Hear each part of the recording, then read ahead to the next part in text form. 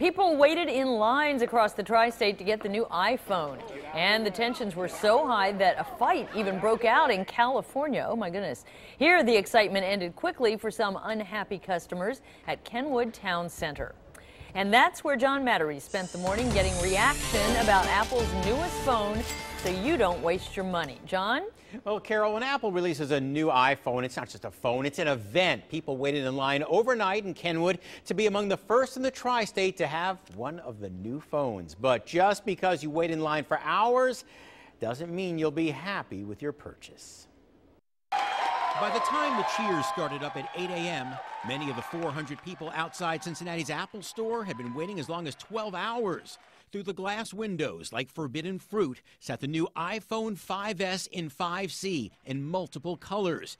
And it was those new colors that have created demand we haven't seen in a while. So much demand that some people paid placeholders to stand in line for them.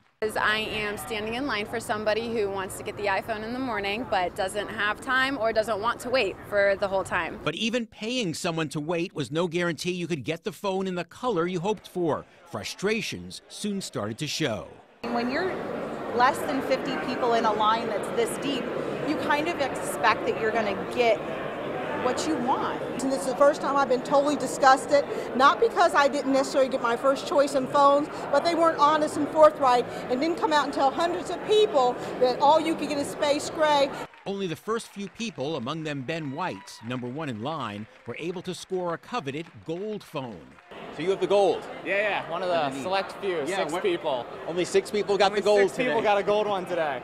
So few gold models were available that it's now on back order on Apple's website. And already some sellers are asking $1,000 or more on eBay. But like the golden ticket to Willy Wonka's chocolate factory that every kid wanted and so few kids could get, the new gold iPhone could end up one of the most wanted and most elusive Apple products ever. And that elusive gold phone that people want, well, Apple says it won't be shipping that out again until next month. So be prepared to pay a lot of money on eBay for it. Coming up at 5:30, a warning about extended warranties that you should know before you buy one so you don't waste your money. Carol and Tanya? John and Tanya, I remember standing in line for a Game Boy for my daughter, but this is grown-ups, you know? Yeah, it's true.